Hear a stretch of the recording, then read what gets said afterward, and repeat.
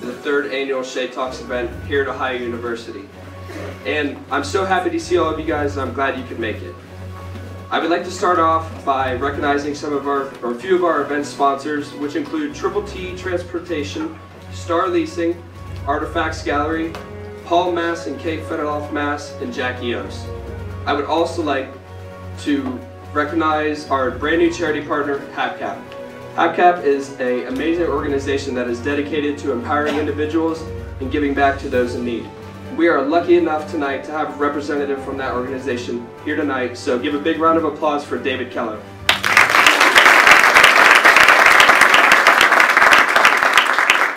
Hey, good evening, everyone. Thank you for coming out. As Matt said, I work with Hocking Athens Perry Community Action. I am with the Southeast Ohio Food Bank and Regional Kitchen, which is a program of Hocking Athens Perry Community Action. And basically what we focus on is food insecurity throughout all of Southeast Ohio. I know you're on a tight schedule. I don't want to drone on, but you gave me a pulpit, so I'm going to use it. Athens County alone, over 20% of the population is considered food insecure. When you look at our entire region, that factors into roughly 1 in 6 individuals. Unfortunately, when you look at children, that translates into roughly 1 in 3. It's a big issue. We're out there every day with our network of agencies. We partner with over 70 different food pantries throughout Southeast Ohio to provide the services and the food people need. Schey Talks this year was fantastic. At my last count, the money raised through this would go to support over 10,000 meals when converted into that because of the food bank's purchasing power. But when you consider the ability that we have to source food throughout our region, throughout our network, that's going to translate into roughly $30,000 worth of groceries going out to our area. So you guys helped do that. Thank you. We wouldn't be here without donors like you.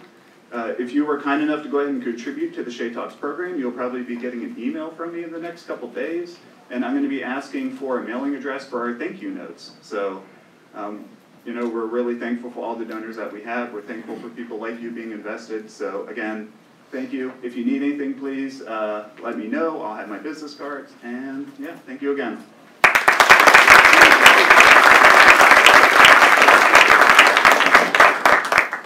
Thanks so much, David. Next, I would also like to welcome our judges for tonight. So we have the Schey's very own Lisa Beeler, along with Craig Burwell and Sierra Cooley from Dish One. So let's give them a big round of applause.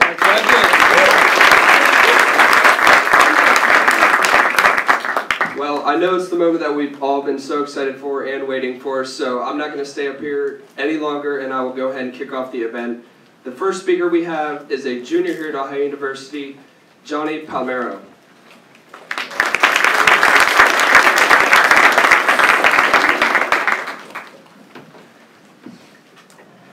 Summer option A. Study abroad in the glorious city of Buenos Aires, Argentina, with a ton of culture, exquisite food, and exotic music. Summer option B. For 6 days a week in the blistering summer heat, go door to door selling satellite TV in that state up north. Guess which one I chose? Last summer, I had the opportunity to complete a door-to-door sales internship with Dish Network in Grand Rapids, Michigan. Now, I'm sure everyone in the audience has some wonderful preconceived notions about the glorious industry of door-to-door sales. But today, I can promise you that those notions are 100% justified and true. Despite this, last summer was the most transformative experience I've ever had. I learned more about myself and my abilities in 3 months than I have doing anything else my entire life. So today, I'm going to talk to you all about my 3 biggest takeaways from being a door-to-door salesman. Number 1, I learned what it truly means to challenge yourself. Just by a show of hands, how many of you think that door-to-door sales would be easy? Good, none of you, you're all right. Door-to-door sales is hard. It's really hard. But I knew this going into it. I was at a point in my life where I needed to challenge myself. I needed to establish some mental toughness. So that's what initially attracted me to this internship. Even though I was so ready to go and so excited to take on a new challenge, I was in for a little bit of a rude awakening. Let me take you through a day in the life of a door-to-door salesman. Every day, each of the 15 interns would wake up, We would do what we called a power hour, which typically involved brain teasers or motivational speaking. Not speaking, reading. Then after our power hour, we would all congregate together for what we called core. We would set our goals, get motivated, and then after core, we would hit the doors from 11 a.m. to 7 or 8 at night. All day, walking around Western Michigan selling dish. House after house. Hey, just real quick, I'm doing a ton of work out here with all the DirecTV and cable customers. Are you guys still hooked up with one of those, right? Yeah, fun stuff. The first few weeks actually went really well for me though. I was selling regularly, I was hitting my quota, I was putting numbers on the board. It felt awesome because I was growing into this really difficult challenge that I had taken on. Around the second or third week though, things started to take a turn. I went a couple of days in a row without selling. A couple of days turned into a few days. And before I knew it, I had gone an entire week without selling a thing. Just think about that. For an entire week, I was nothing more than an ad boy for Dish Network. It was absolutely demoralizing. But I was determined to change it. I took the weekend to rejuvenate, and I told myself on Monday, I would go out and get a sale as early as possible. So Monday rolls around, it's the late afternoon, and I still don't have a sale. What does it do? Boom, it starts raining. Just adding to the overall ambience of this being one of the worst days of my entire life. But I'm still determined to change it. I go, knock on a door at this house, a kind lady answers. I start doing my spiel. She interrupts me and says, let me go get my husband and he owns this stuff. So I'm like, okay. This guy comes back to the door, and he is furious. We don't want anything. You can go fill in the blank. At this point, I am stunned. I had never been talked to like this before in my entire life. I just want to get the heck out of there. So I turn to leave. I say, I'm sorry, sir. I'm just trying to earn money for college. And he yells, I said goodbye, and slams the door behind me. Now, I had dealt with angry customers before, so I don't know why this particular gentleman set me off. But it probably had something to do with the fact that I hadn't made a sale in over a week. Also, it was raining. I was working harder than I'd ever worked in my entire life, and I had nothing to show for it. I went down, sat on a curb, and started sobbing. This was the hardest thing I had ever had to do. And 3 weeks into summer, this internship had already broken me. And right then and there in that moment, I realized what it truly means to challenge yourself. And that also served as a turning point for me. I knew that right then and there, I could throw in the towel, chalk it up, and ride the rest of the summer out. Or I could make something out of it. And I knew the former was not an option. At 11 a.m. the next day, I closed my biggest sale of the summer. It was awesome.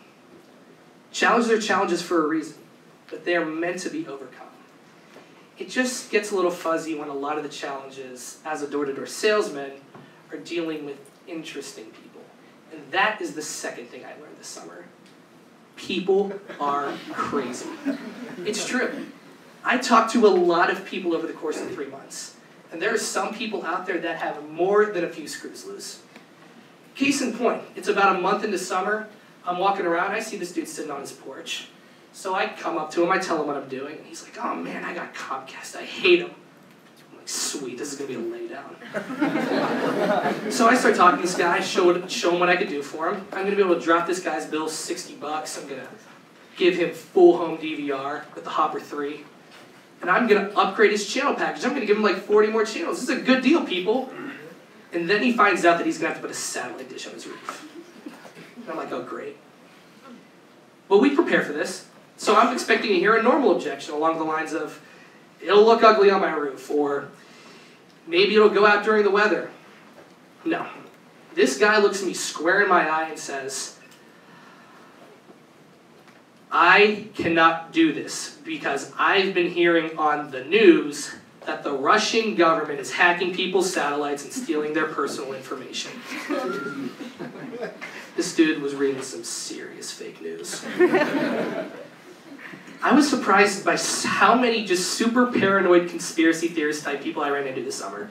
It seemed like everyone I talked to thought the government was going after them or something. I don't know. The other person I ran into a lot was the no soliciting sign person. Oh, these people were great. These are the type of people that were so excited when I would come to their door just so they could scream at me and throw me off their porch. I always wondered what the limit of a no soliciting sign was. Like, I could just see it on Halloween. Like, knock, knock, knock, trick or treat, get off my property. Also, like Girl Scouts, do these people not love Thin Mints? I don't know.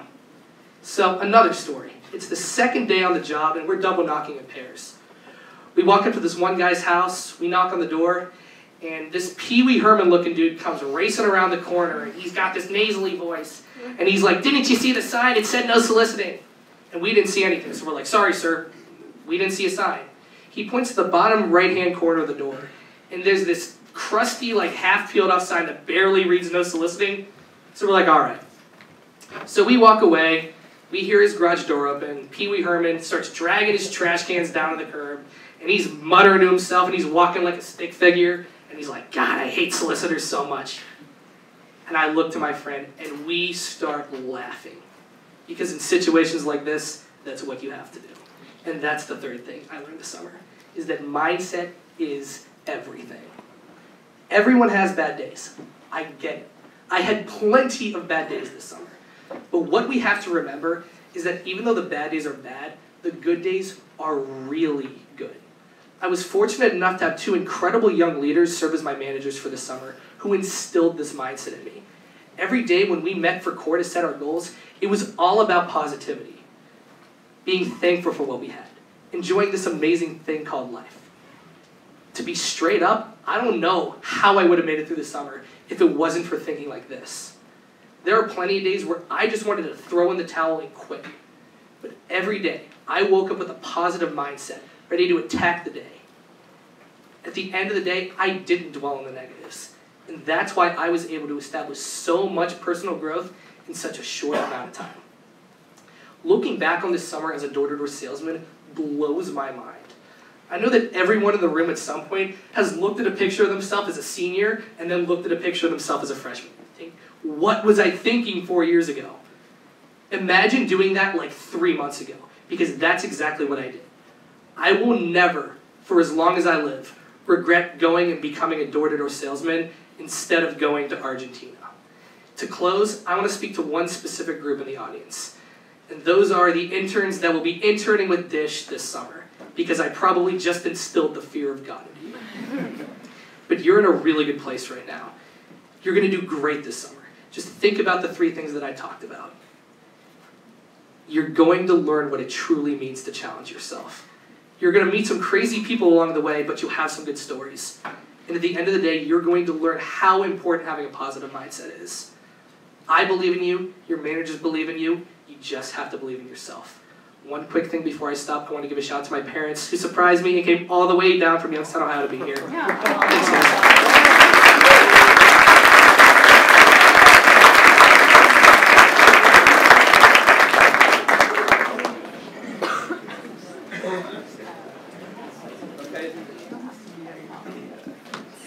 Thank you so much, Johnny. That was an awesome presentation.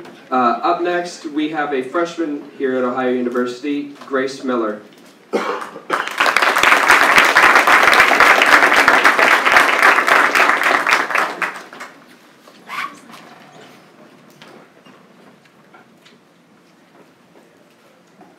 So, I'm a college student, and like many other college students, sometimes I just need something to take the edge off.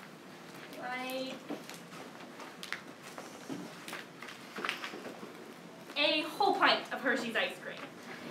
How Hershey's can make something like soiled shoes make my mouth water is a mystery, because muddy sneakers is my favorite flavor.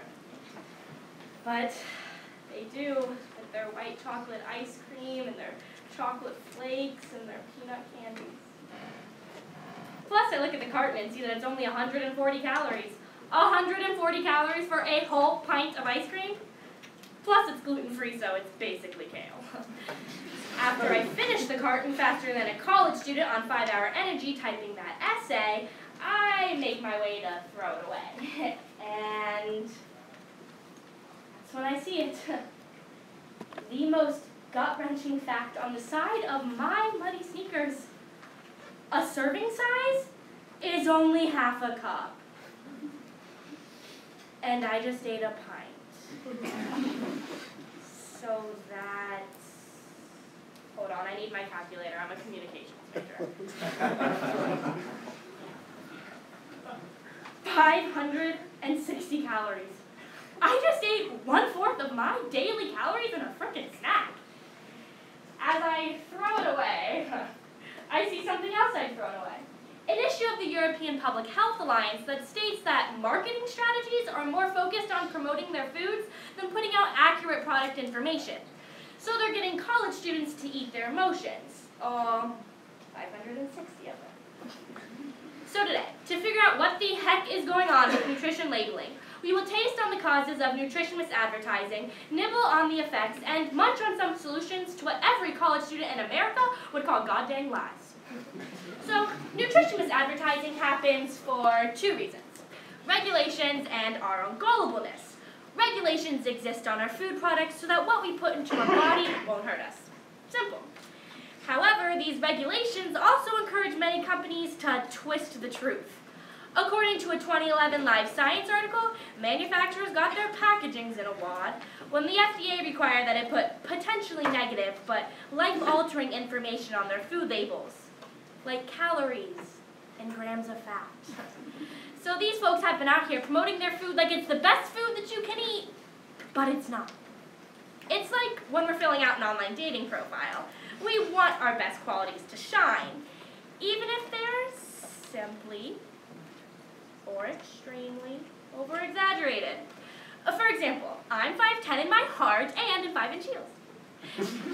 And we want that stuff like emotional baggage for like way in the back. I'm not saying that I have any emotional baggage. But that's exactly what these food companies are doing. According to a Forbes article from September of 2016, our food labels can exaggerate the healthfulness of our products. And according to an AgriLife Today article from December of 2016, these exaggerations aren't regulated. But I mean, hey, who's gonna find out, right? Second, did you know that the word gullible wasn't even in the dictionary? When we're picking our foods, we believe everything that we want to hear, even if it's not true. We're so used to hearing these alternative facts about our food that we don't stop to think about the fundamental absurdity of the labeling. It's like when we were growing up and watching Home Alone. We're so used to Macaulay Culkin being this adorable little kid, but then he grows up to be like a complete freak. Additionally, according to the Huffington Post from 2016, to highlight the healthfulness of their products, companies are pointing out their vitamin A and their vitamin C. But in reality, Americans aren't deficient in these nutrients. What we need to see are more potassium and vitamin D. So now that we know we have an eating problem, let's dig into the effects of this tricky labeling. And like the number of cup noodles left in my dorm, there are 2. A false sense of health and mass confusion. Because everything we buy is plastered with these labels claiming that the food is good for us, we just believe we're eating smart. For example, fiber is good for us, but not all fiber. The natural stuff is good, but here's the thing, folks. According to an NPR article from October 11, 2017, manufacturers can declare any fiber, regardless of source, as dietary fiber. So basically, Big Fiber has been dumping a crap ton of processed fiber into our foods and saying, look, your daily source of fiber in these Doritos. And since fiber is supposed to be good for us, we buy it. Literally. We just believe that we're eating smart. So, our sense of health as Americans is based on our food labels, but our food labels are based on inaccurate data, so if I still remember how logic works, our healthy eating becomes complete bullcrap. The second effect of this tricky labeling is chaos, aka ignorance. The previously cited AgriLife Today article highlights some of this confusion we're having about healthy eating by reiterating an experience I had at the grocery store the other day. So I'm at the grocery store, right, and I hear the store clerk talk to the customer. And the customer asks the store clerk if these apples were gluten-free. Apple. Now, as crazy as I thought that sounded, I walked over a couple of aisles and I saw a bottle of water labeled GF. Gluten-free. I don't think it's possible to make water with gluten. But with all this contradicting information coming at us, we often find ourselves confused. According to a CNN article published on May 16, 2017, 8 out of 10 individuals have reported being confused on what they should and should not eat. And when we start to question what we know about our foods, we realize we know nothing about food, about life, about anything. But what we do know is that there are solutions, two actually, on a federal and a local level. On the federal level, the government needs to make more regulations and change some of the rules that already exist. Luckily, Michelle Obama started this progress by requiring that the FDA get its act together and put important information such as calorie counts in a larger font. Additionally, according to the Washington Post from January 17, 2016, our serving sizes need to start accurately representing what we're going to eat in one sitting. Crazy. I know. But it's not all on the government. We also need to assume some responsibility and actually learn how to read our food labels. We should know that what's plastered on the front isn't always going to be the most accurate information. So, if I'm taking my own advice, I guess my online date isn't gonna look like Ryan Gosling and have a master's degree and everything, but look a little more like Dwight Schrute. But how do we know that our cans and cartons are gonna hold Goslings rather than Schrutes? We read resources like Rally's Shelf Guide that help us sort through some of this omitted or exaggerated information on our food labels. So, today, we have munched on the lies regarding food regulations. We've nibbled on the effects of our false sense of health, and we have come to the conclusion that these food companies need to stop playing around and put accurate information on their food labels, please and thank you. But who am I kidding? I still eat Hershey's ice cream, and I always will. But at least I'll know what I'm putting into my body. I'll die an educated glutton.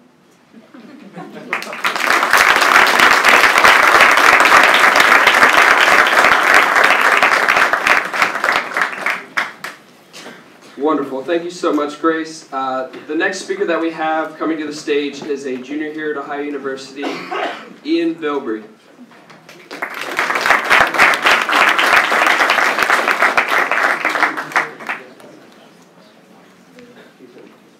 Hi, everybody. All right. So I would like to speak to everybody today about something I learned at my actual last job before I came down to Athens, which is I like to call being proactively reactive. All right, so a little bit more about me. I started as a biology major at the Ohio State University, Mansfield campus, not the cool Columbus one. But I wanted to be a doctor. And it took me about a semester and a half to realize that that's just not me. So I went back to a community college up north, Cuyahoga. I'm not sure if anybody quickly, but here you probably know what it is. And I made the big switch to business. And everybody always asked me why. I don't know. I had great professors, and I grew up in a family that was just constantly business. So it was my language. I just learned to speak it. But when I transferred down to Athens, I had a lot of new goals. So I decided that I wanted to get my marketing degree, because I decided that was the best option for me. And I decided that I really wanted to get my act together with school, because I didn't really take it too seriously at first. Biology just didn't stick, and I thought that it was just because I was stupid. But I came down, and actually after the first semester here, I realized that, hey, I have an knack for this, and I'm going to keep on going with it. So what I did was I just decided to take the sales experience I had, and I joined the Schey. I'm a prospect as of January 2018, and I absolutely love it. I'm sure there's a bunch of Schey people in here who actually know it's a great program. My special graduation day is May 2019. I feel I'm really on the right track. So enough about me. So let's break this down. Proactively reactive, what does it mean? Well, what I like to say is proactive is causing something to happen in order to have it, control a situation. So an example of that is pretty much preparing. Now you go into reaction, or so it's reacting to situations, straight in the definition, and you're actually reacting to it as it's happening or after it's occurred. So it's adapting pretty much at that point. Wait until something happens, then doing something about it. All right, so what does it mean to be adaptive then? It means that you have to react quickly, Think of your feet. Beyond that, you have to work out all problems big and small, because not just be one universal size. And then you have to own situations. You need to make them manageable. And so, what do you have to do then? You have to make sure that you're ready to react, though. And that's why I believe, that being proactively reactive really comes into play here. So, potential problems. That's the whole point. You don't want to wait for them to become burdens, because when a problem becomes a burden, that's when it's terrible. So you have to fix it really, really quickly. So that's when you have to proactively, I'll use the sweet words in one here, proactively react. You will learn more about the situation by doing this, and you'll be able to see it from a bunch of different angles. And once you do that, you'll gain a more, different aspects of knowledge that you wouldn't have had otherwise. And it'll give you an edge in business. At least that's what I've found. All right, so how does this fit into sales? All right, like most 16-year-olds, I started as, would you like fries with that at McDonald's? Now, as humbling as that sounds, I actually started there, and I moved all the way up to manager. For some odd reason, starting at grabbing a couple paychecks just didn't work out for me, and I ended up roping me into it, so I became a manager. So 4 years later, pretty much, I realized that their training pretty much centered you around really having to prepare for everything. So, 11:30, what's about to happen? Lunch. You have to be prepared for that. Get your stations ready. You have to prepare. You have to get all your people together. You have to make sure your things are stocked up with food. So beyond that, I took that after I finally left McDonald's, that preparation in my head. I took that to batteries plus bulbs. Now, I'm not sure what you guys know about that store, but it does exactly that. It sells batteries and light bulbs. Now, before anybody falls asleep here, which I pretty much did the first 2 weeks of my job there, because it was all computer, just a monotone voice just teaching me, kind of like college at that point. But I learned a little bit. After a month or so, I actually started getting it. I realized, knowledge passed what a regular light bulb looked like and what the AA battery looked like. Started learning. Now, what I did there is, most of my customers were old men, pretty much, I like to say, because people didn't really have too much to do, and they're like, I'll go to a batteries and light bulb store, there's no such thing as Radio Shack anymore. So, person comes in, he needs a new light bulb for his driveway light. And he wants to go with his regular light bulb, the ones he grew up with, ones we all grew up with. And of course, sell, sell, sell, I have to upsell him. So I'm going to that new LED stuff, the stuff that lasts a long time. And he says, son, that light bulb will last longer than I will. And to be honest, it was a long day. I said, sir, you're probably right. Not a good sales technique, but that's what happened. I said, but I tell you what, sir, you'll be back here in the next 2 months until you die, pretty much, with that other light bulb. This one, you get to sit at home and you get to spend the rest of the time with your family. He chuckled, thankfully, and other things, but he said, okay, son, well, this is going to be an enclosed fixture. When you enclose in that little painted light, it's going to light up fire. I've been seeing that on the news. That news that Johnny was talking about. People were crazy. And I was like, well, sir, to be honest, I really don't know, but I can tell you what, it's not going to be a fire hazard. We'll just say that. I ended up getting the sale without doing too much work. It was a $10 sale, not a big deal. But I tell you what, I learned from that. And instead of just sitting down, taking my sale, taking my 4% commission, I went and looked that up. I looked up everything. Everything about it. With light bulbs over here, I can tell you everything about it. If you want to know about it, you can ask me after the show. But it's, I learned everything about it. And to my luck at that point, guy came in 2 months later. He had the old shirt on with the logo for his company. He was ready to buy. He had a 150,000 square foot facility he needed light bulbs for. And he's going to a retail setting. This is cake. I was super happy. But he asked me the same question. It's in enclosed fixtures. We don't want glass to break. Isn't going to do it. And I thought to myself, I'm like, oh my gosh. Studying actually paid off for once. And it gave me a $5,000 sale and an assistant manager position in batteries plus bulbs. Well, see, the thing is, though, I came down to Athens, so I had to actually take some things from that job and take some things I learned. So that's where proactively reactive actually comes in. But isn't this just adapting? Because that's what it is, right? I learned from it, and I just moved on, but not really, because I had to sit down and actually do something. So no, this is a distinction. You cannot let yourself adapt. You must make yourself adapt. And let's be honest, a lot of adapting is BSing. Most of you are Schey students, so you know all about that. Sorry, wrapping over there. But really, you still want to sleep on the possibilities, guys. You want to think about what if. So you have to use situations as opportunities to create a foundation on which greater knowledge can be built. It's really wordy, but I thought that meant something. So. All right, so how does this fit into your career? Well, I just said a regular retail job it could fit into, but I'd say it's not just a soft skill. It's an attitude towards life. Because problems arise everywhere. Relationships, college students know about those. And just everywhere. I mean, family, friends, everywhere. So you have to learn to actually identify things like red flags, indicators that something's going wrong, and learn to fix it. Just plain and simple. You have to take the initiative to change too. I can see red flags and realize I don't really care about the relationship, I don't really care about that class, I don't really care about my job. I'm gonna get fired, dumped, or get an F in the class if I don't take the initiative to actually do something about it.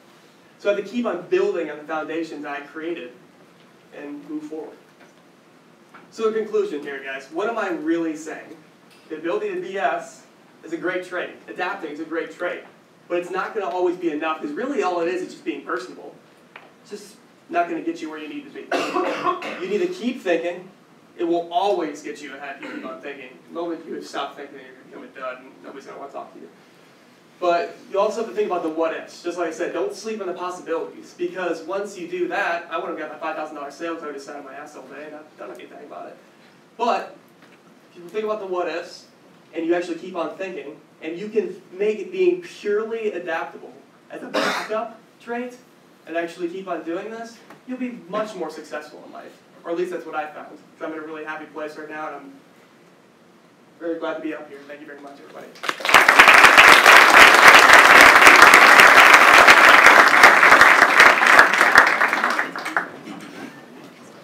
All right, awesome. Thank you so much for that, Ian. Our next speaker is a freshman here at Ohio University, so I would like to welcome Kelly Thaxton to the stage.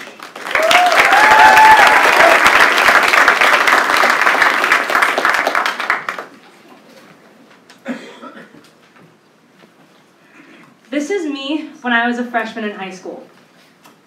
I don't look very different, do I? Well, although I may look happy in these photos, it was around this time that I started experiencing suicidal thoughts for the first time. I really wish that I couldn't say that sentence. And I don't want to go into the nitty-gritty of what happened to me that made me feel the way I did, but I can say that I felt alone. I could see no possible future for myself where I could be happy or successful. And it was those emotions that led me down a path of self-hatred, self-harm, and constant negative thinking. Around this time, I decided I wanted to reach out to a friend for help. I'd known him from a few clubs, and he always said, "Kelly, come to me with whatever you need, I'll be here." And the way he responded wasn't what I was expecting. He said, "Kelly, you're a freshman. How could you have any real problems?" That didn't help. That didn't make me feel better or validate my feelings. If anything, it stung. But luckily, I knew someplace deep, deep down, I still wanted help. You see, this whole experience for me was like I was in a pit. And slowly, I gained the strength to call for help. And after time, therapy, and a lot of unconditional love, I'm lucky enough to be here standing in front of you today. Now, I want to fast forward to my junior year. Still don't look really different. Still pretty cute though, but don't look very different. This time, a friend came to me and said, "Kelly, I'm thinking about committing suicide." When I heard that, I was shocked. I didn't know how to react. But those of you who know me know that I live in a helpful mom mode. Whenever somebody tells me that they need help, I go to as many lengths as possible to help them.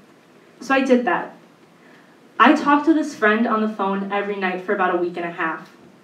The phone calls always went the same way. I would say, "Please, get help, you really need a therapist," and they would always respond, "No, you can't tell anybody about this.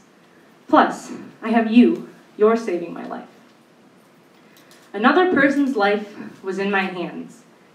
And eventually, his pain and his sadness started leading me back down my own path of pain. I cried every night after I got off the phone. He would talk to me at home, at school, late at night. I could never escape those feelings, and as a result, I ended up being more scared and more stressed than I ever have been. Luckily, one night while I was on the phone, my dad came in to say goodnight. What he saw was pretty horrifying. I was curled up on a ball on the floor, sobbing. The microphone on my phone was muted, and my friend kept going on about how he was planning on committing suicide. I didn't want to hang up on him, but at that time I was so damaged that I didn't know what to do. I couldn't hold in these tears. My dad grabbed me and said, "Hey, pick up the phone, tell him you have an exam in the morning that you have to go to sleep. It'll be okay." And as soon as I hung up, my dad grabbed my phone and left a message with the school guidance counselor. My dad made the right choice by making that phone call, but I didn't by keeping it a secret. And although it makes me sad to know that I made that mistake and I didn't take that action, I've learned from it. So, why am I up here talking about this? Well, I feel as though one thing that many people fail to learn in their lives is how to react when somebody tells them they're thinking about committing suicide. I've been on both sides of this, so I wanted to use this 10 minutes to have that talk with you guys. To clarify, all of what I've researched on this topic comes from really credible sources, such as the CDC, the Mayo Clinic, Ohio University Counseling and Psych Services, and Life Act, which is an amazing nonprofit organization dedicated to suicide prevention and awareness in teens. Before I start, I want to tell you guys a few things. Suicide is way more common than you think. According to the American Foundation for Suicide Prevention, it was the 10th leading cause of death for all ages in 2013. If you look at specific age groups, it's the 3rd leading cause of death among persons ages 10 to 14, and the 2nd leading cause of death among persons ages 15 to 34. In 2013, when the study was done, 9.3 million Americans reported having suicidal thoughts, and in that year, over 44,000 did take their lives. I'm not saying this to scare you, but I hope it'll help you realize two things. And that's one, it's more common than you think. And two, what I can't stress enough is please care about your mental health, because it is more common than you think. So it happens, your friend comes to you and says, "I'm thinking about committing suicide." What's the first thing you do? Well, it's a lot more simple than you think. Ask questions and listen to them without judgment. Think about it. When you guys are in a rough place, what do you like to do? Vent. Be an open ear for that person to talk to. Don't discount any of what they're feeling. Validate everything and let them know you care. Be an active listener. Again, nod, hold their hand, anything that they need. After you talk to them for a while, there's something really important that you need to find out, and that is how likely that person is to act on those suicidal thoughts. I know it's hard, but you have to be direct. You need to see if that person has a plan, or if they feel as though they cannot keep themselves physically safe being alone. If they do feel like that, call 911 or get them to a hospital immediately, because that person is a danger to themselves. When I felt like this in high school, I never got to the point where I had a plan, because when I did, it was like I was stepping over this imaginary line and it became too real and too painful. If the case was like mine, and again, they don't have a plan, but they don't want to be alone, they don't want to be around anymore, suggest that that person starts going to counseling. This is a blanket statement for everybody in this room, but counseling is one of the best things you can do for yourself. I am so lucky to be out of a dark time in my life, but I know if I ever start feeling that again, my counselor will know and recognize those feelings and act on them. Now I know, sometimes counseling isn't always possible, either for parents or financial reasons or any of those. So there is another really great service, and I'm sure you've all heard of it. It's the American Suicide Prevention Lifeline. Again, I know you've all heard of it, but to clarify, the National Suicide Prevention Lifeline is a national network of local crisis centers that provides free and confidential emotional support to people in suicidal crisis or emotional distress 24 hours a day, 7 days a week. If you can't get access to counseling, look into this service. And great news, they've even opened a texting line. So if you're someplace where you can't make a phone call, you can send a text and there'll be somebody on the other line to help you. Now, what are some things that you can say to help that might make them feel better? Again, you want to make sure that that person doesn't feel alone. So tell them that. You can say, "I might not know exactly how you feel, but I'm here and I want to help." Or you can say, "It'll get better." I don't know if you guys remember me saying this at the beginning of the talk, but 5 years ago, I couldn't imagine a future where I could be happy or successful. But being here today with the friends I've made, the opportunities I've had, and the chances I've took, I can't imagine being in a happier place. That's an important thing to remember right there, is that there's always a light at the end of the tunnel. If you're ever in a rough spot, any of you, keep pushing forward, because you'll get there, I promise. The whole message of this is, in any case with somebody with suicidal thoughts, be open, be understanding, be there for them. Also, it's important to connect them to resources that'll help them. I've prepared a little something for you guys, and it's this. This is a list of organizations here on Ohio University's campus that'll help you if you're in a tricky situation.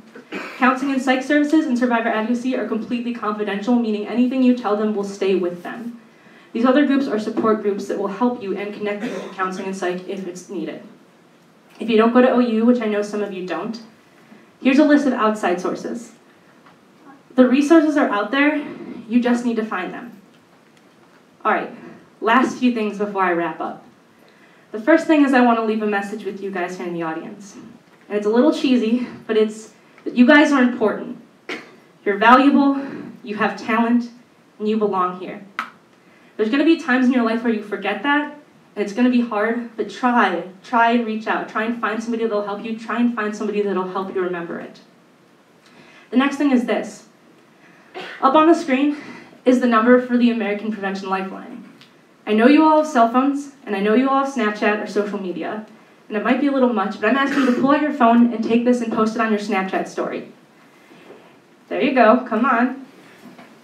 I want you guys to do this because it might be the thing that somebody needs to save their lives. Guess not right now. Thank you guys, and I hope you've learned something today, and I hope you have a wonderful rest of your evening.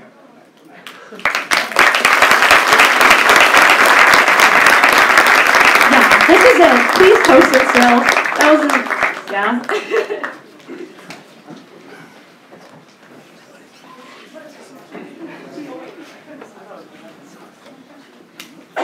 Thank you, Kelly. Sorry for the technical difficulty. The computer decided to just shut off on us. So, the next person I would like to welcome up to the stage, she is a sophomore here at Ohio University, and she is Taylor Charles. So, here she is.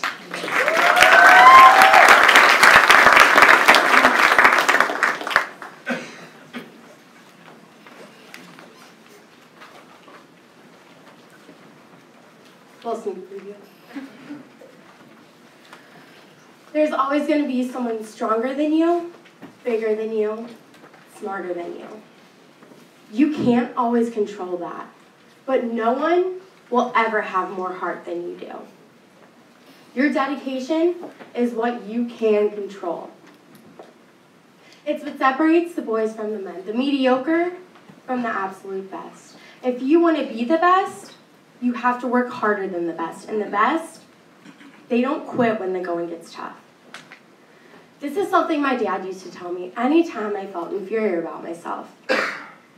I grew up in an extremely competitive environment, playing at least one sport, most of the time 2 each season. Being a multi-sport student athlete taught me a thing or two about competition, character, and perseverance. Even though I was a standout athlete, one thing I really struggled with in life was school. School didn't always come easy to me. Being a student with a learning disability, I spent obscene amounts of time on homework and studying. A constant reoccurring memory I have is sitting at the kitchen table for hours and hours on end, just trying to focus on the task at hand. Every hour that passed, I felt more discouraged at the fact that I learned differently than everybody else.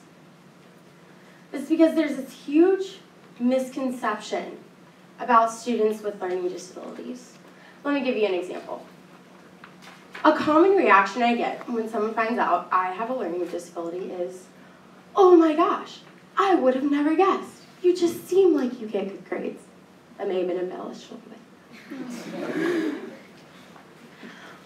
When did having a learning disability automatically mean that I get lower grades than my classmates?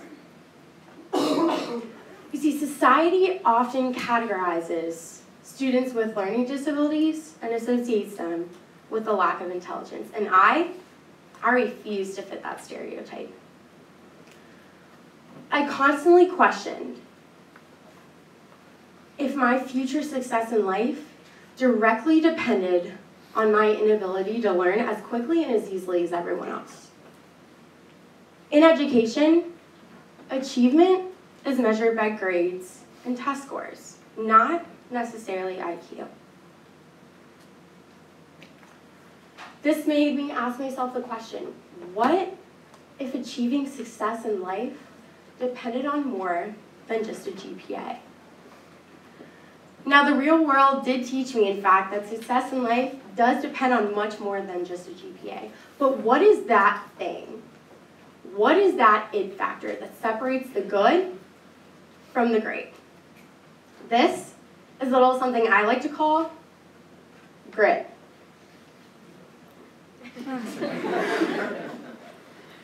Grit is the dedication, passion, and perseverance it takes to achieve long-term goals. Grit is falling to rock bottom and having the courage to get back up and try again. Grit takes time, lots of it. Grit isn't dependent on a person's physical appearance, physique, or IQ. Grit is having a future goal in mind and being so determined to achieve that goal that you let nothing stand in your way. Grit is like climbing a mountain. It's being completely exhausted and having nothing left to give halfway through the climb, and somehow finding a way to persevere and scale the peak. In life, you're going to encounter obstacles. That's just the way it is. But do you know what gets you through it? Grit. Knowing that you are destined for greatness, that you were born to be great, knowing that you have a goal in mind and you will let nothing and nobody stand in the way from you achieving that goal, gets you through it. There's a famous movie scene that I like to compare grit to. Most of us have seen the classic Forrest Gump, right? Yeah? Yeah. Good. In the movie, there's a scene where Forrest decides to run from coast to coast. One obstacle Forrest encounters along the way is running through a pile of dog shit. Now, I know a lot of you are probably thinking, is this girl really comparing grit to a pile of dog poop? My answer, yeah, indeed I am. But let me explain before you judge.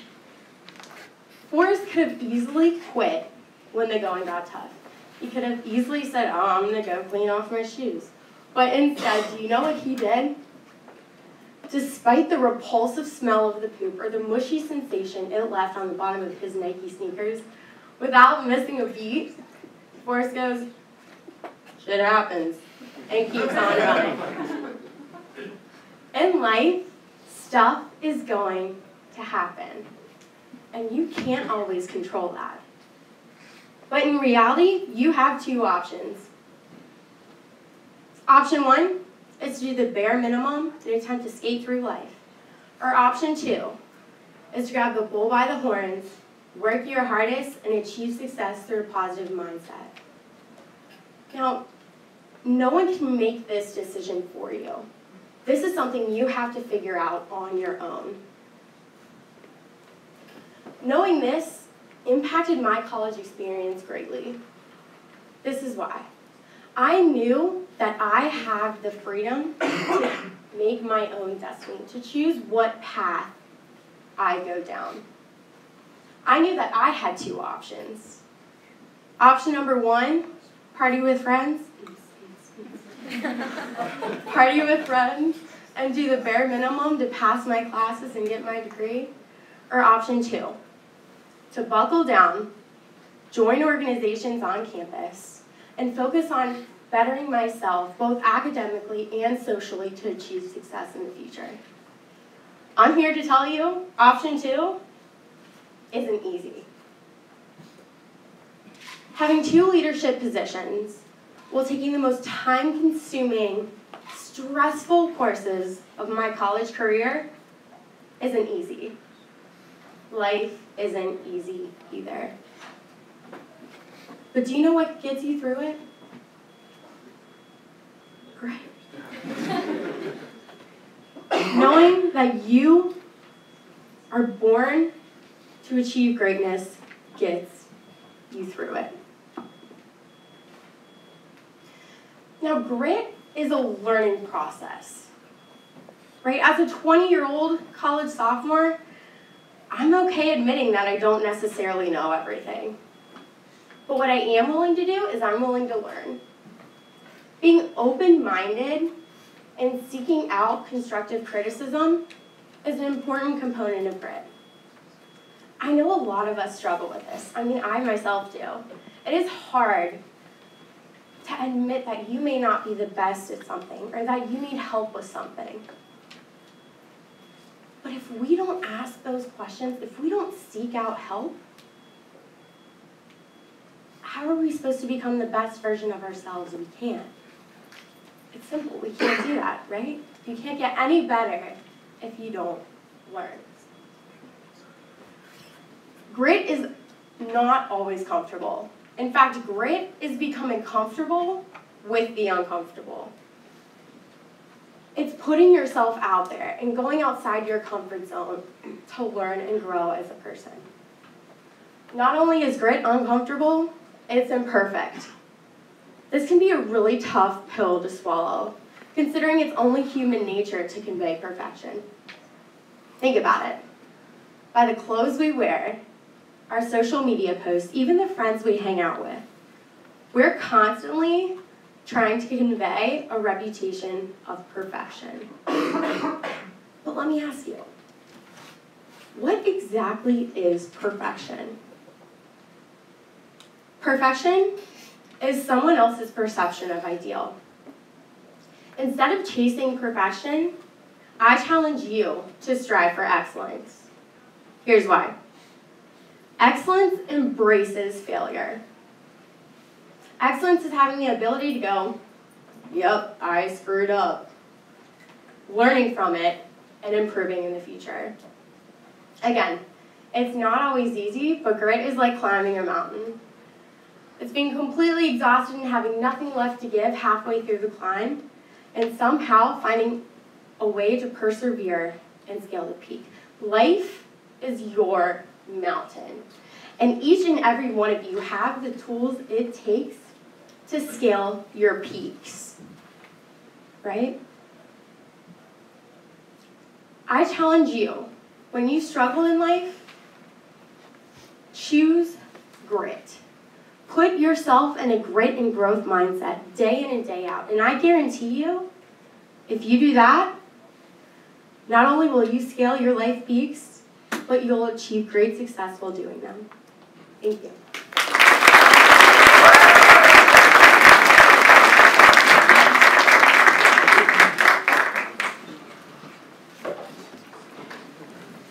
Thank you so much, Taylor.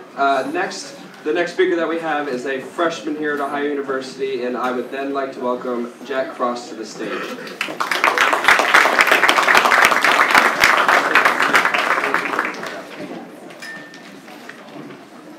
Sorry if I'm a little off. I thought it was right after Kelly, so I got a little mixed up in the order.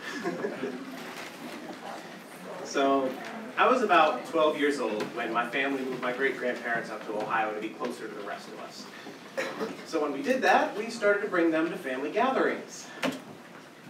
Big mistake, especially with my great-grandma.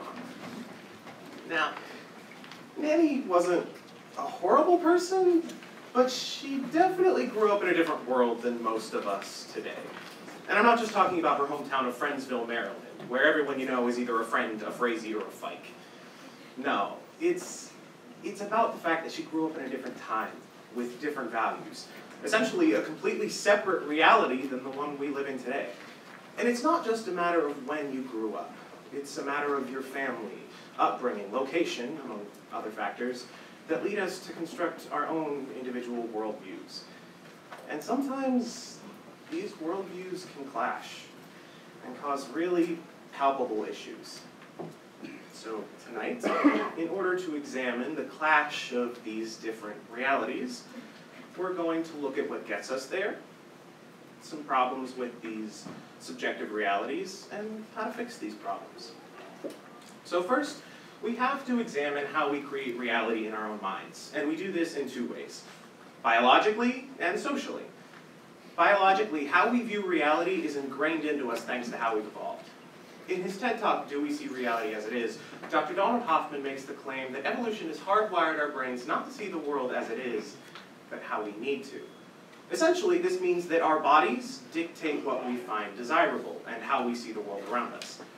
Take, for example, ice cream. Sweet, soft, creamy, pairs well with every dessert. Cookies, cake, pie, brownies. I could go on, but I haven't eaten dinner, so I'm really trying to hold on.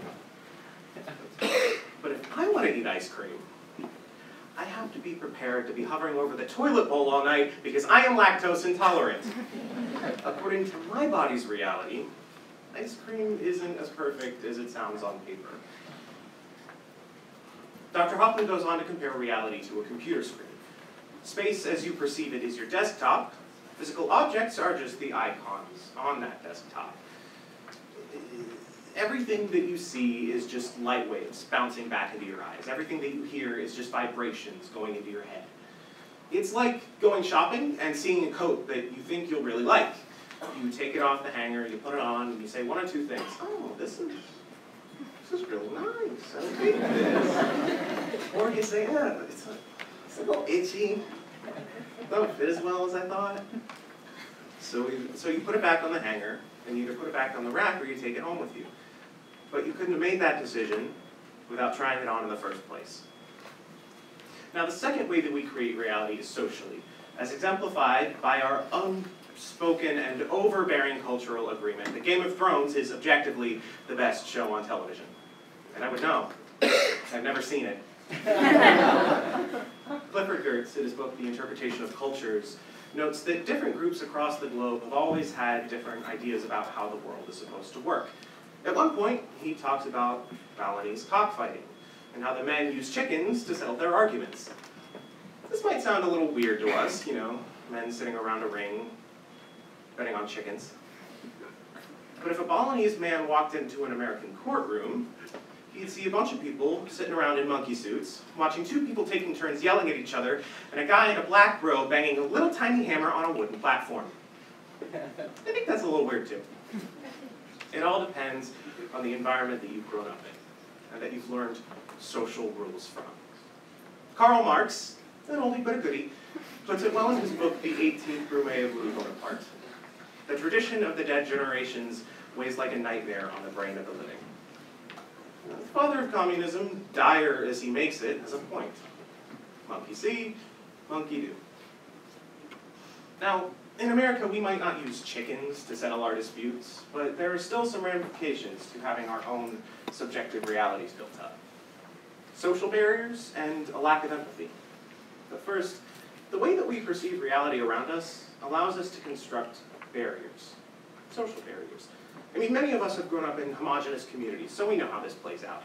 The Reverend and Mrs. Hutchison don't look at their young neighbors down Mulberry Terrace and see friends going to parties. No, they see rampant paganism, possible homosexuality, Satan worshiping, encroaching upon their community. I mean, it's not that bad, but pretty good. Christopher Ingram, in an August 2014 article for the Washington Post, explains that we have a tendency to seek out and associate with people who are similar to us.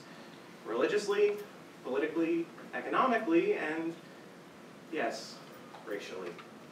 The U.S. may be heralded around the world as a melting pot, but the Congress, our body of legislators that is supposed to represent the people, is 80% white, 80% male, 93% Christian, 98% straight-ish, and 100% of Native Americans ass.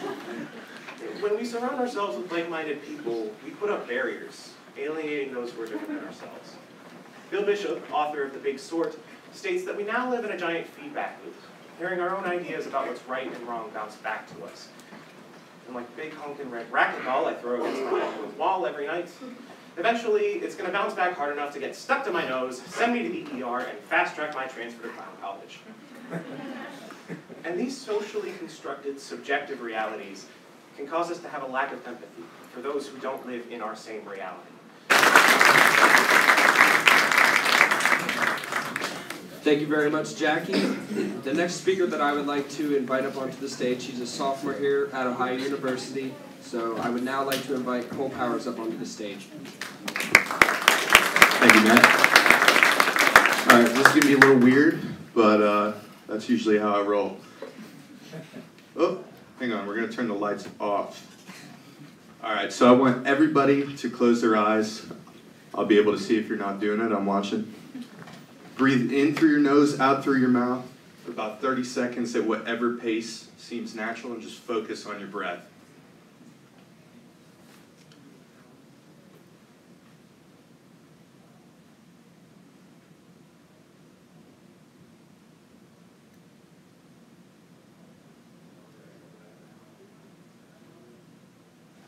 All right, I'm going to kick the lights back on.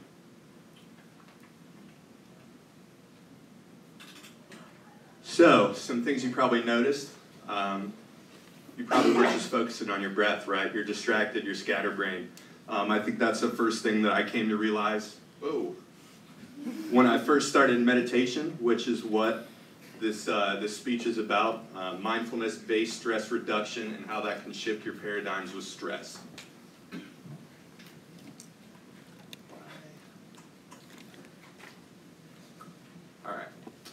So that's who I am. I'm the director of social media for the Schey. It's awesome to be here. Thank you guys. It's very humbling to be able to make an impact in the community just by talking. In my spare time, I'm a blues guitarist. I play around town, so that's kind of a little bit about me. And so this is going to be a very long speech.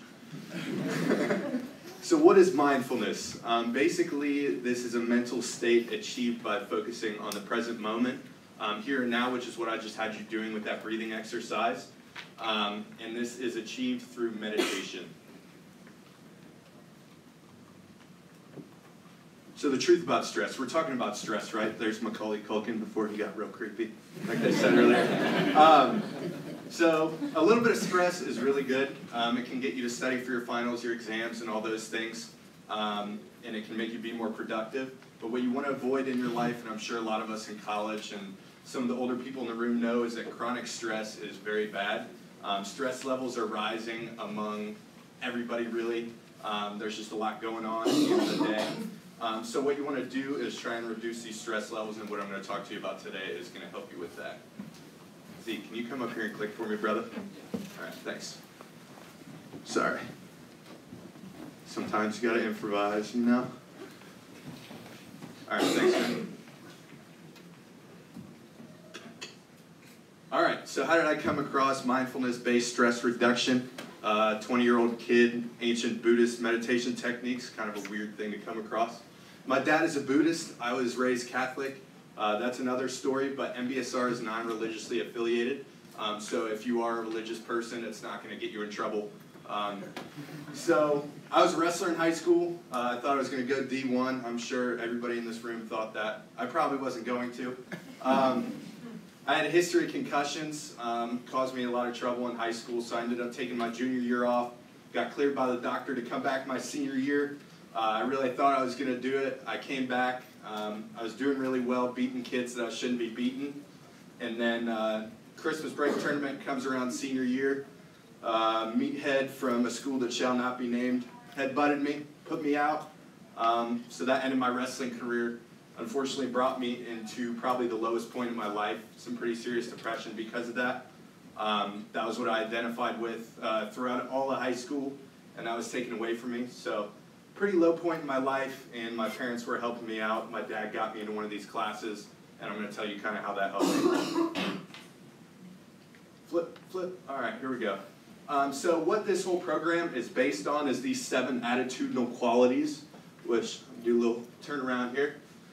Beginner's mind, patience, non-judging, non-striving, trust, acceptance, and letting go. So I'm going to go over each one of these and what that means in your life, how it's going to make you less stressed. Beginner's mind. So I think a lot of people in this room are very competitive, and there's a problem in our society that people don't try new things because they think they're going to be bad at it, and they want to be the best as soon as they start. And in my mind, that's a really garbage viewpoint. The expert at anything, as you can see, was once a beginner. That is a redwood sapling, so obviously you guys know those are really big trees, started that small. So you got to start somewhere. In life and meditation, anything, you got to start somewhere, and you don't want to have a bad attitude about failing, really. Patience, something that anybody can use a lot more of no matter who you are. So everybody wants to keep up with the Joneses, but I know we keep up with the Kardashians now, so that's kind of our thing. So what that's kind of a metaphor for is long-term goals, especially as a college student. You have the tendency to try and want to control your career, your future, your relationships, your wife, your house, whatever. And sitting here right now, you really can't control that. You can't make that happen just by worrying about it. So you have to be patient to make these long-term things happen, and don't waste your time all the time worrying about them. And then obviously there's short-term patience where you're sitting in traffic like this fine fella, kind of freaking out, getting mad. So in situations like that, just take a second, stop, breathe like we did there at the beginning, and it's really going to make you realize that it's not worth getting mad about. Non-judging. All right, there we go. Sorry. All right, we're gonna have to go out the dome here. Sorry. So we have a natural tendency to compare ourselves to others. That's really toxic. We also have a natural tendency to judge one another, and that's just a waste of time. It's going to make you stressed out and make you feel bad about yourselves. We also have the tendency to judge our thoughts for more than their face value and make a really big deal out of things that aren't necessarily a big deal. Non-striving. So as you can see, this guy, like all of us think we can do, we can multitask. You really can't. If you're trying to work on one thing and that's your main task, you can't do multiple things at once. You can see my boy Jimmy Neutron's over here having a brain blast. So what he's doing is not focusing on the moment and what he's working on. So brain blasts, although they can help you have some new ideas, aren't really a good thing. Trust, another thing that we could all work on. Trusting yourself is key in your success. And a lot of people are really hard on themselves, and that can hold you back from achieving your goals. And trusting others is also really important. Letting go. Buddha said the root of suffering is attachment. So if I do really bad at this speech, right, I'm not going to go home and freak out about it. I'm going to let it go because it's gone. It's in the past, right? So you're worrying about what's happening right now, not what's happening later, not what happened before. Acceptance. Like I've been reiterating, there is nothing going on except for this very second. So that's really important to keep in mind.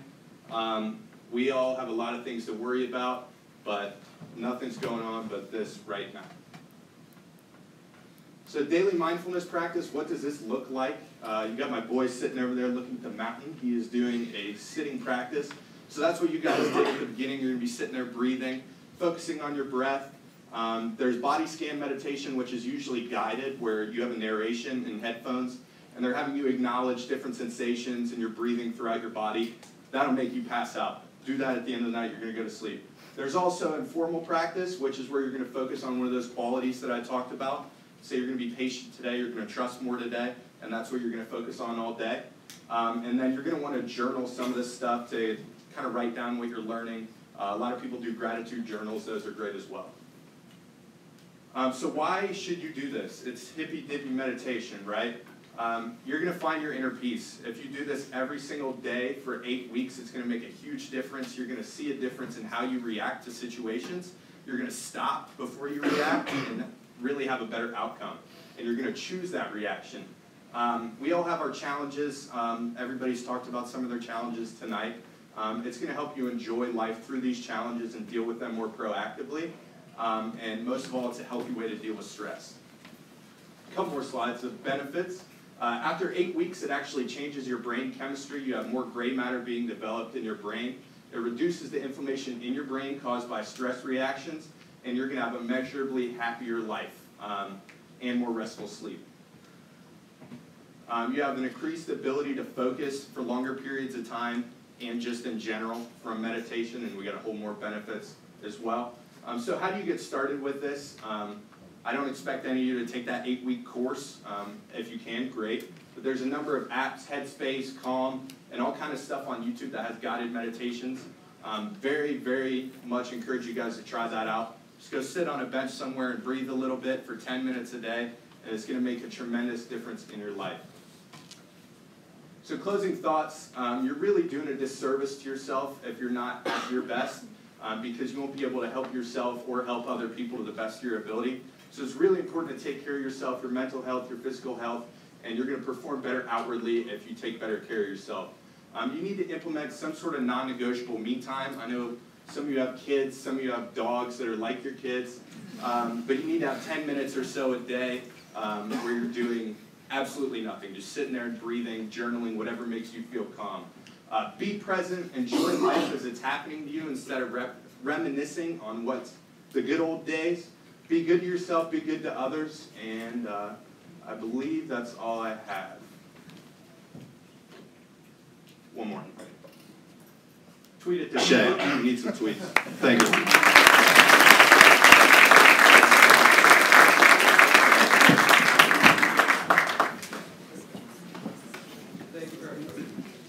Thank you very much, Cole. I know you still power through it even with the technical difficulties. But the next person who I would like to invite up to the stage, he's a senior here at Ohio University, so please welcome Logan Pasquale. That's not what that meant.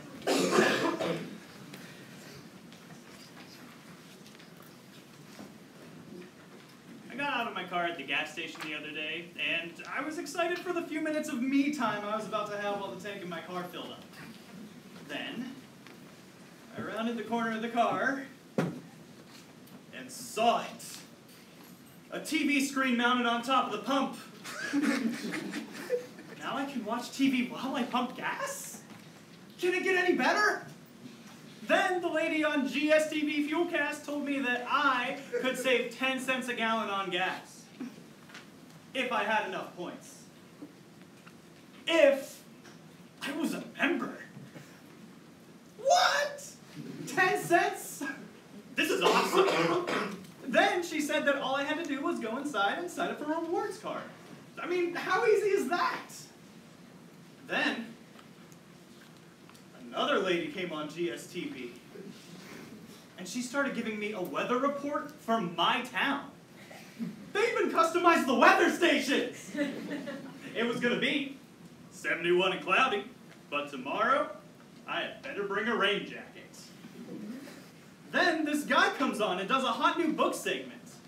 He introduces a 2016 book by Tim Wu titled Attention Merchants. In this book, Wu argues that public spaces are being overrun by advertisements and other forms of media that steal our attention and give us nothing in return.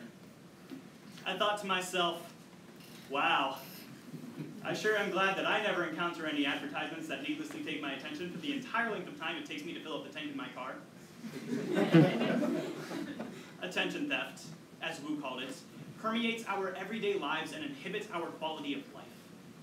To make sure we never have our attention thieved again, we will first investigate what attention theft is and where it occurs. Second, interrogate the effects of this thievery. And finally, pass judgment on a couple things we can do to make sure we put these attention thieves behind bars. To understand what attention theft is, we need to understand that attention is a commodity, and that attention theft can happen anywhere. First, attention is a commodity. It's something we value, like privacy, personal property, or butterfingers, and no one better lay a finger on my butterfingers. I discovered the first clue as to finding out what attention theft is in an old 1997 article from Wired magazine, referring to the phenomenon as the economy of attention. Now, I know that this article is about as outdated as my stepdad's sense of fashion, but basically, time and our attention is money. Get it? Because economy of attention. Yeah! Second, attention theft can happen anywhere. Like, for example, I may have stood at the gas pump an extra 5 minutes because there was a sexy news lady talking about a shortage of something somewhere. Probably water, I don't know. I wasn't really paying attention to her words. Apparently even GSTV has to have commercials. Because after the book segment, Larry the Cable Guy appeared, telling me that in just 1 month of training, I can have a rewarding experience in a flexible position with room for growth as a truck driver. Now I thought about how to get her done for about 60 seconds before... Dang it, it happened again. I fell victim to non-consensual advertising. But attention theft doesn't just happen while filling up your tank. According to Isaac Hayes in his 2016 article, Next Up for the Internet, the attention rights movement, much attention theft occurs online. Programmers work tirelessly to maximize our screen time the way they want us to. Like last night, I was watching the video of a little boy doing a cover of a Beatles song, and then YouTube automatically played another video explaining that whole Paul McCartney is dead conspiracy theory, which led to another video on a panel discussion on if the government is covering up the existence of aliens, which led to another video with instructions on how to access the dark web. Before I knew it, I was learning how to sell my kidney on the black market for about $250,000. I stopped around the time that I noticed a black van circling around my block. Apps and all of the internet are specifically designed to hold our attention for as long as possible. The plot thickened when I discovered the two biggest victims of attention theft are mental resources and freedom of thought. First, attention theft takes away mental resources that we could be spending on things that are actually important to us. In their 2016 book, A Distracted Mind, neuroscientist Adam Gazzaley and psychologist Larry Rosen write that brains are limited in their mental capacity.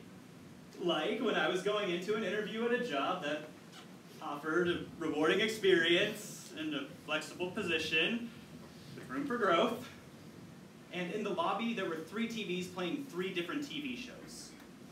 Dr. Oz, Oprah, and The Bold and the Beautiful.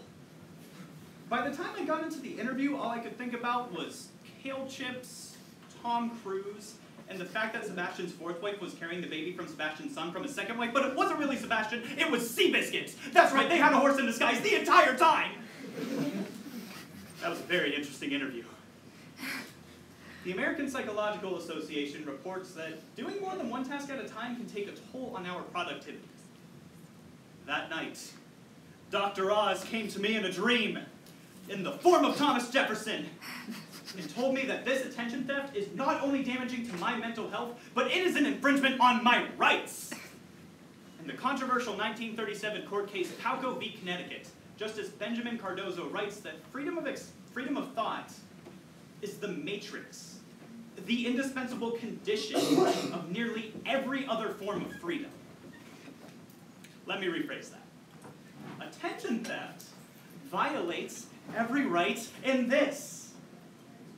The Constitution. Does anybody care about this anymore? President? Guess not. Basically, apps and all of the internet are specifically designed to hold our attention for as long as possible. And we think about the things that those who control the ads, apps, and feeds want us to think about. So, what do we do to put these attention thieves behind bars? Corrective action comes in 2 forms. For you and me, and for ad companies and websites. First, we can regain control of our thought by being more self-aware. In his July 2017 TED Talk, Tristan Harris explains that we need to be aware of our ability to be persuaded and distracted. To recognize that we don't want to watch an hour of predictable epic fail compilations. But honestly, someone getting hit is funny pretty much every time. Personal responsibility needs to be at the forefront of our battle against attention theft. They can only steal our attention if we fail to recognize the thief before it strikes. Second, ad companies and websites can ask questions to customize user experiences.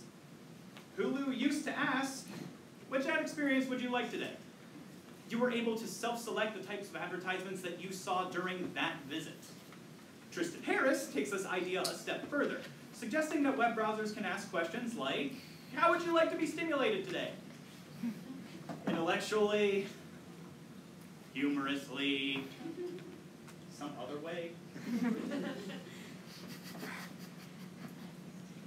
A customized internet experience would allow us to self-select what we are focusing on, instead of paying attention only to what they want us to. Today, we have investigated what attention theft is and where it occurs, interrogated the effects of this thievery, and finally passed judgment on a few things we can do to take back our freedom. Attention theft is real. It's unconstitutional. And I will never again be excited to see a TV perched atop a gas pump. But at least I can save 10 cents a gallon with my new job that offers a rewarding experience in a flexible position. Room for growth.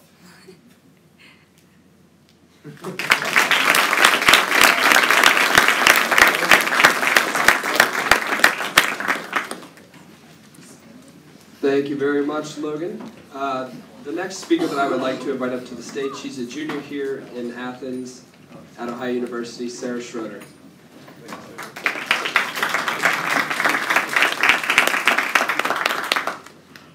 Hi guys. Okay, now just bear with me for 1 minute and kind of go along with this. If I asked you to find something that I have in common with Michelle Obama, Bill Clinton, and Oprah, I'm sure most of you would be at a loss for words.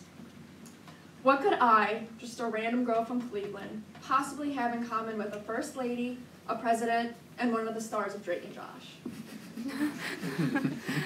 I can stand before you today and say that we are all first-generation students. Now, the denotation of first generation means that I'm the first in my family to attend a four-year university. But the connotation is something a lot different. For me, it's been about beating the odds that my educational career has thrown at me because of my family. And I know that this might be hard to believe, but America has a problem. 60% of its first-generation college students drop out after their first year, according to research done by Cal Berkeley. And out of that remaining 40%, only 11% will graduate with a degree after 6 years, not even the four-year program that Ohio University has for us. And I know that it seems like one of the biggest barriers we have to cross is just financial, but according to the New York Times, there's 3 other ones: academic, professional, and psychological barriers. Through some personal anecdote and statistics, I'm going to explore those for you guys today. Now, I'm going to take that and wind it back to my senior year of high school when I was just starting to visit colleges. And I thought that my only option would be going to Cleveland State University, commuting, staying at home, still being able to support my family. But then I, by chance, got to visit Ohio University with one of my best friends and her family, and I fell in love with this campus. And I knew that I couldn't just resort to staying home and going to Cleveland State. So thus ensued the trials and tribulations of senior year, mostly revolving around filling out the FAFSA, which, at least for my family and I, it's hard enough to remember the passwords for that bad boy every year. And then there was also the challenge of filling out applications, applying for colleges, and the fees associated with that. But that's not all. Even though 85% of first-generation students are low income, there are still those other challenges we have to face. I'm going to fast forward through prom, through graduation, the summer after senior year, to my first day of freshman year. I had an awesome roommate who I met through Facebook, like I'm sure many of you did. And while my dad and I rolled up in our one sedan, my roommate came with 2 minivans full of stuff for our tiny room on Dirty South, which blew my mind. I had no idea that I needed all of this because the lists provided by Bed Bath & Beyond are actually not as helpful as they seem. So that's kind of where the psychological part first started. That's the first time I noticed it. And then it became, I couldn't always afford to go out with my friends every night like some freshmen love to do. And then we also moved into the academic challenges that I faced, learning how to really study for the first time and things like that. There's also, as you go through your college career, there's a lot of professional challenges you have to overcome. As a junior, I can say that my outlook on school is a lot different than what it was when I was a freshman. I had no idea coming into college that I needed an internship to graduate, and that I should actually have 2 or 3 in order to find the best job possible. I was very lucky to find the Schey Sales Center, which kind of helped me develop all those professional skills that I needed. And I was lucky to get an internship and kind of had to teach myself the ropes because my family couldn't. Another challenge that I've had to overcome, besides the professional aspect, was and the financial, was dealing with guilt of leaving my family back home because I do live with a single father. There wasn't always the option for me to take time off school and go home and find an internship. I had to get a summer job and really help support him because while he does want to see me succeed and pushes me forward, there are also times when he doesn't understand all my needs as a college student. And I just want to sit before you here today and say that I will be an outlier. I am already not a statistic because I am in my 3rd year of school. I will not drop out, and I will continue to succeed. And I want to be able for another kid to stand here maybe 20 years from now and compare me to Michelle Obama, Bill Clinton, and Oprah. Thank you.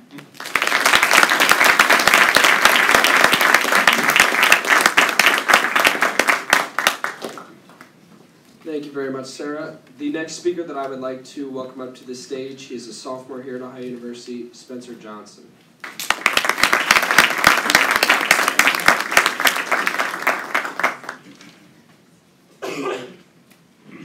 I know when that hotline blings, you could only need one thing. That's a phrase all of you probably know, and most of you could probably sing. See, a lot of people like to focus on the negatives of hip-hop when there's a lot of positive influences that make it pop. See, way before we were talking about California girls, we were talking about California love with Tupac. Now this may shock some of you. The rest of you already knew. But I'm going to tell you about some of the positive influences hip-hop could have had on you, whether it's brightening your mood, impacting the music you listen to, or letting others speak their point of view on issues you would never hear on the news. See, hip-hop innovates. Hip-hop inspires. And let's be honest, black people with a voice scare some white people like Michael Myers. They think we're dumb like Andy Dwyer. That's why you hear on songs artists speak with such a fire. Because we know what they think. Think of the big names and the big chains. They think that one day the rap game would just disappear like David Blaine. But why me? What are my credentials? I've been rapping for 3 years now, 30,000 views on SoundCloud. I think I got potential. But more than that, I've studied the game for years, and I'm here to fill you in if you feel unclear, because a lot of people like to focus on the negatives of hip-hop when there's a lot of positive influences that make it pop. Now, I am not going to rap this entire presentation, but I do want to focus about the positive influences that hip-hop has brought to society today. Society should recognize, relate, and appreciate the value of hip-hop today. So let's examine the origins, application, and implications of what Georgia State University, June 5th, 2017 calls the agent of change art form. So most of you, when you think of music being made, you think of the artist in the studio, you think of a producer behind some sort of beat pad, mixing and mastering these computer-generated sounds to make these rhythms and beats. And you would be right. It's how a lot of music is made nowadays. But that's not how music has always been made. According to LA Times, May 9th, 2015, hip-hop was actually the pioneer in introducing computer-generated sounds to make these rhythms and beats for these artists to speak over. And you hear that influence everywhere. It's to the point that country songs have beats now. And for that reason, hip-hop might be the biggest influence on music ever. And that's not me saying that. That's not even some expert opinion I drew from a journal. That statement's actually backed by unbiased computer analysis. A group of pop scientists, people who study music for their whole life, got their study published into the Royal Society of Open Science May 9th, 2015. And they used computer software and Last.fm. If you don't know what Last.fm is, it was basically the streaming service before Spotify and Pandora and Apple Music and things we have today. And this computer software was analyzing songs from the Billboard Top 100 from 1960 until 2010. And what it was doing was making a graph by grouping songs together on a variety of things, like vocal patterns, rhythmic patterns, instruments used, melodies used, and it would say, this is country, or this is pop. But more importantly, it could say that this is country with pop-like influence, or this is pop with rock and roll influence. And they were looking for the biggest shifts on this graph. A shift would be if at one point all popular music started to encompass things like country-like instruments or pop-like melodies. And they found two very big shifts on this graph. The first one was in 1960 with the Rolling Stones and Beatles called the British Invasion of America. And the second one was the boom of hip-hop in 1990. And they deemed that hip-hop was actually the bigger influence of the two, because while the Rolling Stones and Beatles were impactful, they were riding a wave that had already been created. They weren't doing anything new, they just popularized the sound here that was already in the works. Hip-hop, however, brought in its own wave and its own sound, and it completely revolutionized the way they saw popular music was being made on this graph in no other way they had ever seen before. And this unbiased computer software basically deemed that hip-hop was the biggest influence on music in the past 60 years. So chances are, hip-hop probably affected your favorite artists. But more than that, hip-hop probably affected you. A group of psychologists from Northwestern University, August 4th, 2014, set to find out what genre of music has the biggest impact on people's moods and productivity levels. And how they did this was they had a bunch of participants, and as a participant, they played them a random song from a genre of music that was popular. We Will Rock You, Living on a Prayer, Firework. Those are examples of some of the songs that were played during the study. And after you listened to your song as a participant, you were instructed to go and perform tasks. And these psychologists are measuring people's productivity levels based on the song that they listened to. And you want to know what song they found made people the most productive? It's a song by 50 Cent called In the Club. It's your birthday. We gon' party like it's your birthday. Now, I don't want to assume, but I'm pretty sure we've all heard that song. And they found that songs with heavier bass, aka all of hip-hop, made people much more productive, and it made them more motivated to work. Another interesting thing that they found about this study was after you listened to your song as a participant, you were given a Wheel of Fortune type fill-in-the-blank word. And the word spelled P, blank, blank, E-R. People who didn't listen to hip-hop were likely to fill in those blanks with an A and a P, which spells paper. People who listen to hip-hop, however, were likely to fill in those blanks with an O and a W, which spells power. Hip-hop literally puts power in your brain, whether you even realize it or not. And I can personally attest to this. I was an athlete in high school, and you see athletes coming off of the buses in the arenas with their headphones on, blaring. And I can personally tell you, when I played basketball in high school, before games, we were not back there jamming to Keith Urban. We were not rocking to Taylor Swift. We were listening to Drake, Kendrick, J. Cole, hip-hop, because it has that unique ability to really put you in the zone. And it makes you feel like you can do anything. I mean, on my walk over here, I was listening to Kendrick's new Black Panther album to make me feel like I could give the best speech I possibly could, because it has that ability to make people feel like they can do anything. So we've established that hip-hop not only shaped our music industry, but can let you get stuff done while feeling pretty awesome about it. But the major impact and power of hip-hop lies in two implications. Hip-hop can transcend our country's racial barriers, and hip-hop can educate the youth. Fun fact, hip-hop was introduced as an African-American subculture in 1970. And isn't it interesting that today hip-hop's biggest audience is Caucasian?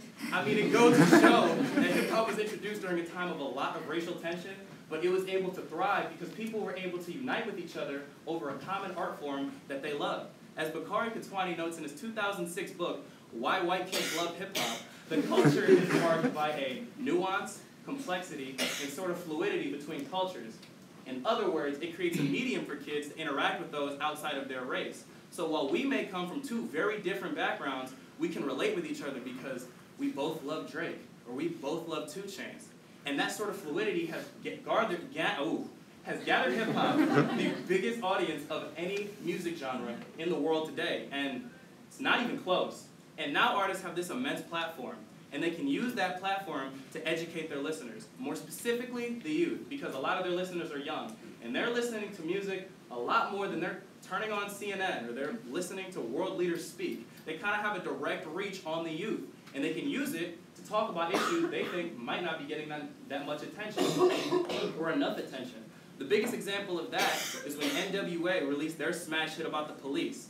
And if you've seen Straight Outta Compton, or maybe even lived through the time, you know how that went down. Because it's one thing when people talk about an issue, but it's a whole nother thing when it's a hit song, and you have to hear it wherever you go. It demands attention to that situation. It demands action. So today we've established a lot about the positive influences of hip-hop, and I've given you a lot of facts to back up the different positive influences it has. And I've shown you today that hip-hop has shaped our music industry. Hip-hop can make you get stuff done. Hip-hop can transcend our country's divisive culture, and hip-hop can educate the youth. But I want to conclude my presentation today with my personal favorite thing about hip-hop. And my personal favorite thing about hip-hop is its ability to give hope to that kid in that neighborhood that you've never heard of. A lot of people who don't like hip-hop, they'll listen to these artists and they'll hear them depict these visceral, violent lyrics and these shocking lifestyles when you were growing up. And if you're not familiar with that, or you've never been around it, it's going to shock you. It's probably going to turn you off from the genre as a whole.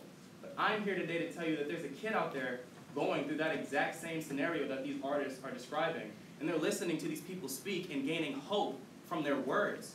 Because to hear someone that's going through what you're going through and made it out of that, that's going to impact and give hope to a kid that nothing else ever could like that. That's the kid like me, like the people I grew up with, people I know lived their whole lives through hip-hop, people I know wouldn't have a productive day if it wasn't for hip-hop. And I feel like everyone in this room at some point has been down, but the right hip-hop song made you feel at least just that much better, because that is the power of hip-hop. But that's not what I hear people talk about when I hear them talk about hip-hop. You look at hip-hop and think it inspires drugs. I look at hip-hop and think it inspires hugs. See, you look at hip-hop and see defiance and violence. I look at hip-hop and see alliance and triumph. See, people think hip-hop's going to break us from each other when I know it unites us closer with one another. Because I know when that hotline blings, that millions of people around the country and globe will sing. And a lot of people are going to try and tell you about the negative influences of hip-hop. But I hope after today, you know that there's a lot of positive influences that make it pop. Thank you.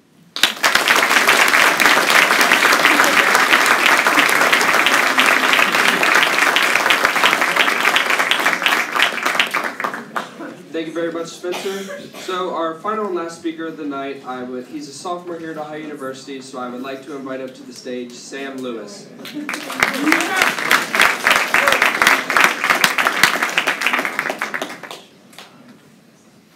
Thanks, Matt.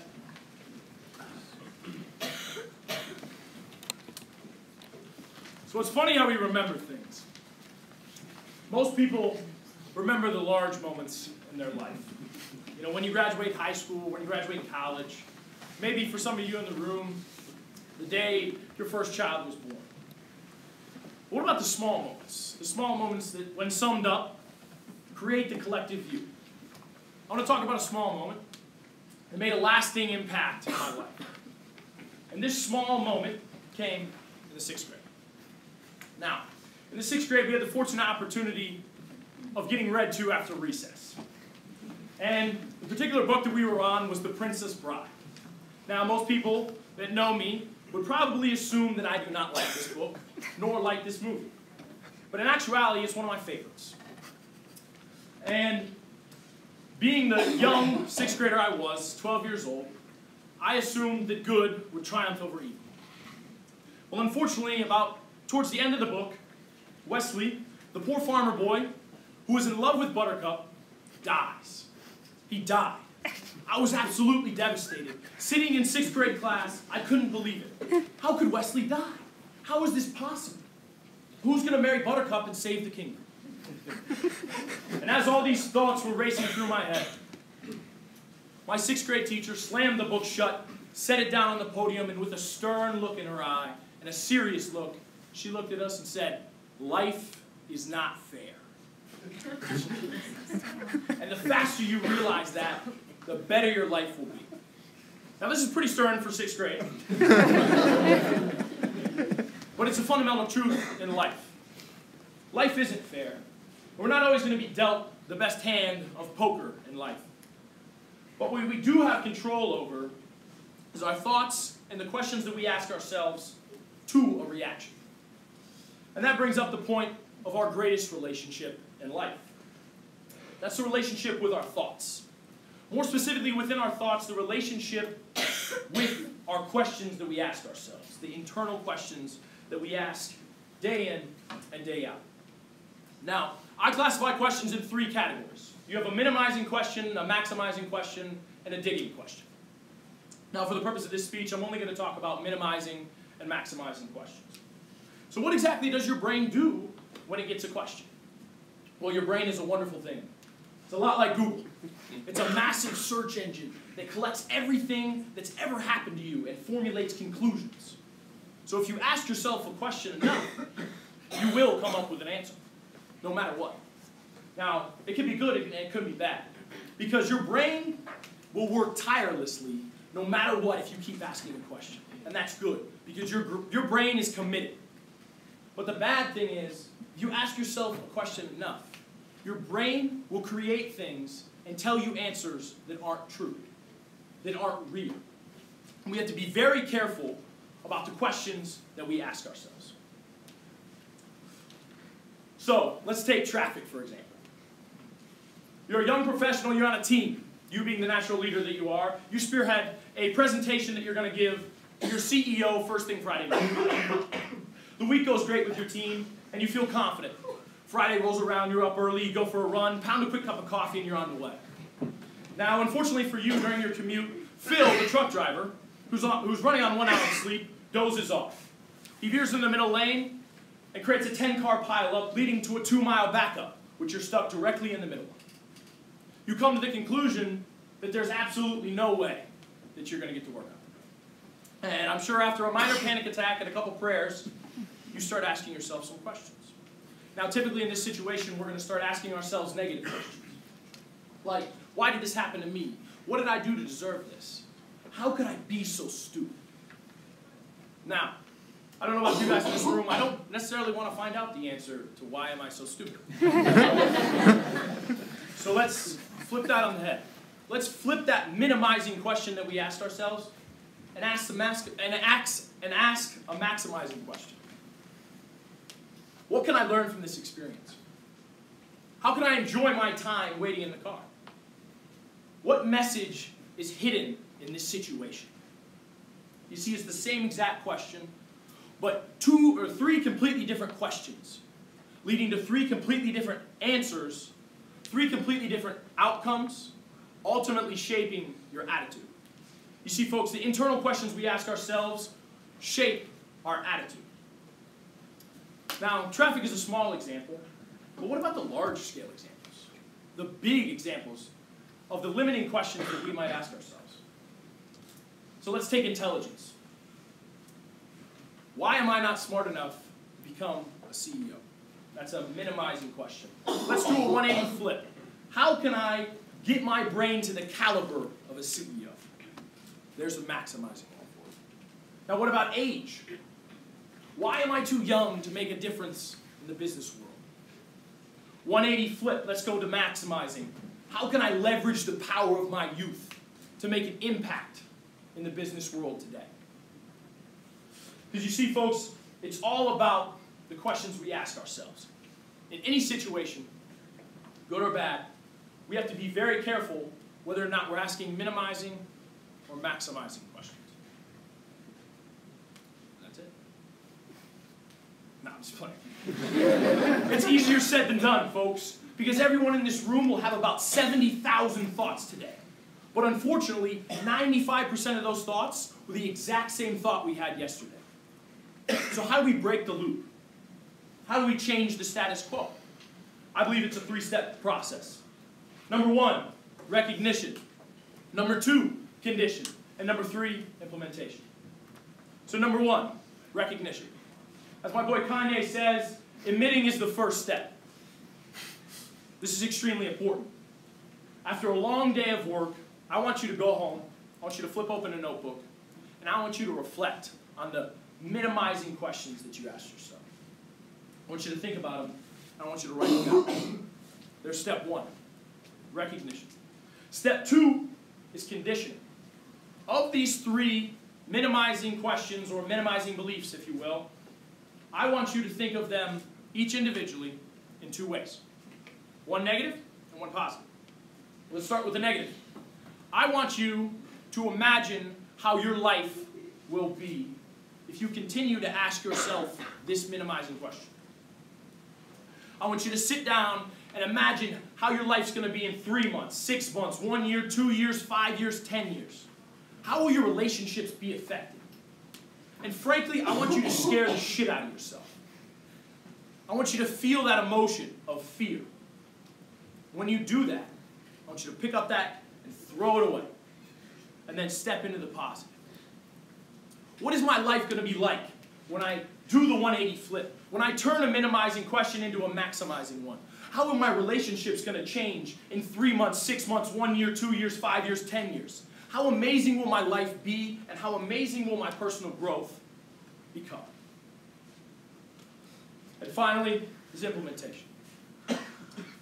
So, instead of at the end of the night reflecting, I want you to begin the morning. I typically start with a cup of coffee. Some may do tea, some water. Whatever your routine or ritual is, start in the morning, flip open that notebook. Now this time, ask yourself, write down your minimizing or your maximizing questions that are the opposite of your minimizing ones. For example, my 3 today were, how can I learn today faster and better than I did yesterday? How can I radiate positivity more today than I did yesterday? And how can I be a better leader today than I was yesterday? I'll leave you with this. In life, I think the beauty comes in the fact that we have the ability to create it as we want to, as we deem fit. And I love the analogy that we are the gardeners of our life, and our life is a garden. And all of us, every single one of us, are planting seeds, consciously or subconsciously. And when you're planting these seeds, some for good, others for bad, I want you to remember and ask yourself, am I asking myself a minimizing question here or a maximizing question? Because ultimately, if you ask yourself maximizing questions, you can maximize your life. Thank you.